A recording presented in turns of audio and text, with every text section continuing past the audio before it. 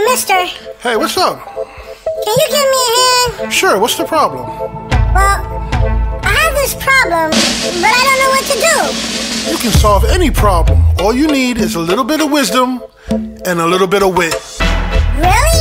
Sure, check it out. Wisdom to wit, wisdom to wit. I make all the pieces fit when I add wisdom to wit. Wisdom to wit, wisdom to wit. I make all the pieces fit when I add wisdom to wit.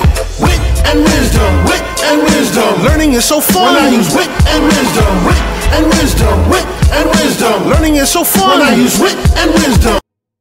Feel the Wind, written and illustrated by author Doros.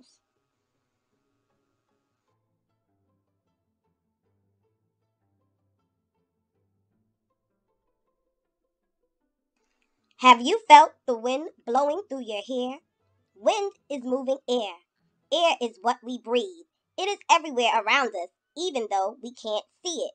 We can't see air, and we can't really see the wind.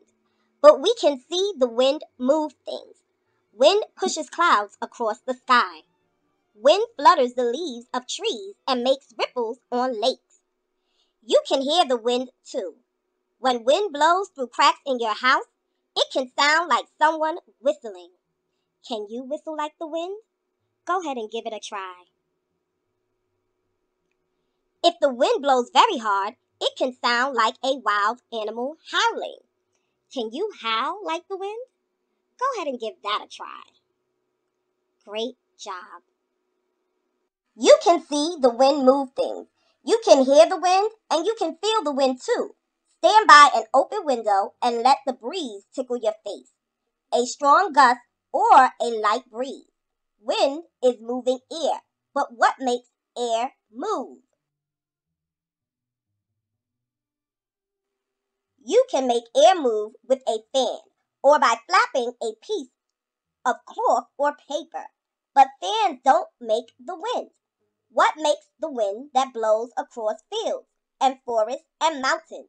What makes the wind that whips around tall buildings in the city? All of the earth is surrounded by air. Earth and the air around it are heated by the sun, but some parts of the earth heat up more than other parts. In the tropical parts of Earth near the equator, the sun's rays strike the earth directly. The air gets very hot. Near the Earth's icy poles, the sun's rays strike at a slant, so the air stays cooler. When hot air and cold air change places, wind is made.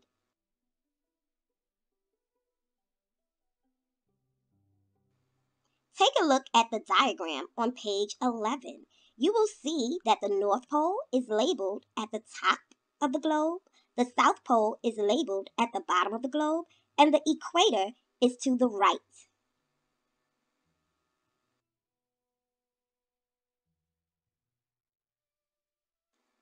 Hot air is lighter than cold air, so hot air rises. People discovered this a long time ago and used hot air to make balloons float. The heated air in the balloons was lighter than the cooler air outside. The hot, light air made the balloons float upward.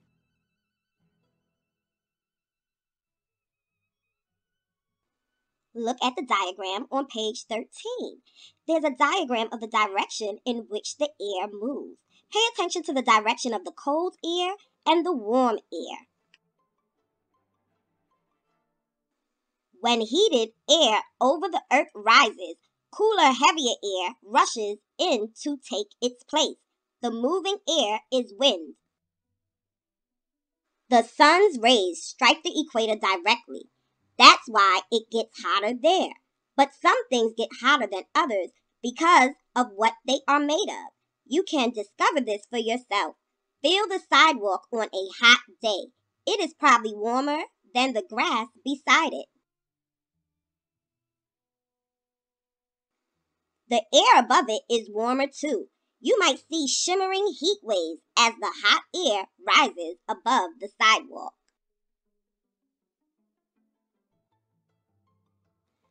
Like the sidewalk and grass, land and water heat up differently too. On sunny summer days, the land gets warmer than the water. The air over the land also gets warmer. The warm air rises and cool winds blow in from the sea. Some winds blow gently, others blow fast. You can see how fast the winds are blowing by watching how things around you move. A gentle wind makes leaves dance. A stronger wind might flap clothes on a line. A very strong wind can make even heavy trees bend and sway. Storms like hurricanes bring the strongest winds of all. Storm winds may blow very fast, more than 100 miles an hour. That's about twice as fast as cars go on the highway. These winds are strong enough to knock trees down. The wind can carry your kite towards the clouds or lift a glider. Some birds can soar on the wind without moving their wings. Sailboats are pushed along by the wind blowing against their sails.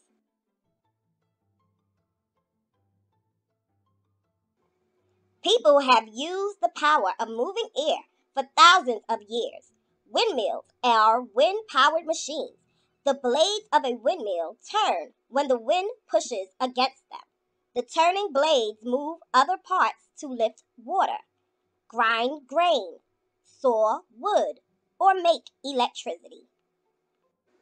Wind brings changes in the weather. Rainstorms blow in with the wind and out again as the wind pushes the clouds along. Weather forecasters want to know where the wind is coming from, so they see what weather will be blown in with it. We name winds according to the direction they come from.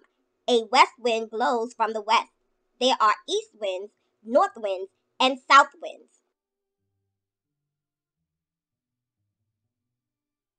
In some parts of the world, people have given special names to the wind that blows there.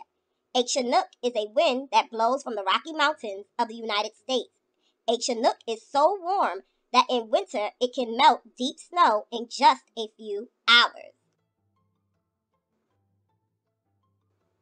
A Sirocco is a hot, dry wind that blows from northern Africa. You can figure out which way the wind is blowing by watching a leaf, a piece of cloth or string, or a weather vane. The weather vane's arrow will point in the direction the wind is coming from. You can make your own weather vane like this. Step 1. You will need 1 pencil with eraser, 1 pen, 1 straw, 1 piece of thick paper, and scissors, a pen, and a stapler. Step 2. Cut 2 squares the same size from the piece of paper. Cut a triangle from 1 square. Step 3. Staple the triangle on one end of the straw and the square on the other end. Step 4. Balance the straw on your finger. Mark the balancing point with your pen, then push the pen through the straw at the balancing point. Step 5. Push the pen into the eraser of the pencil. Push the pencil into the ground. Be careful to keep the pencil straight up and down. Step 6. Ask a grown-up for help placing markers around the pencil at north, south, east, and west. When the wind blows, your weather vane will point in the direction the wind is blowing from. Wind is moving air. All around us, the wind is at work. It carries the seeds of plants to new places where they can take root and grow. But powerful winds can also carry away the soil plants need. Wind can even change the strongest rocks. Bits of sand that the wind carries pound at the rocks and wear them away. The wearing away is called erosion. Some wind-eroded rocks have strange shapes. Trees are shaped by the wind, and so are sand dunes. The wind blows gently. The wind blows strong. See it, hear it, feel the wind. We have reached the end of our Read Aloud. This Read Aloud has been brought to you by Literacy with Coach D. Stay tuned for more Read Alouds to come. Wit and wisdom, wit and wisdom. Learning is so fun when I use wit and wisdom. Wit and wisdom, wit and wisdom. Learning is so fun when I use wit and wisdom. The world is full of puzzles, and someone's gotta solve them. We need a simple system to help address the problem. We need a resolution, not just a simple fix. Can we come to a conclusion using wisdom and wit? What do you see? What do you notice? Now what do you wonder? The who, what, where, when, why, and how are the things that we ponder. Put them together and you better your position. Learning's not a trick, it's about wit and wisdom. Wisdom to wit, wisdom to wit. I make all the pieces fit when I add wisdom to wit. Wisdom to wit, wisdom to wit. I make all the pieces fit when I add wisdom to wit. Wit and wisdom, wit and wisdom.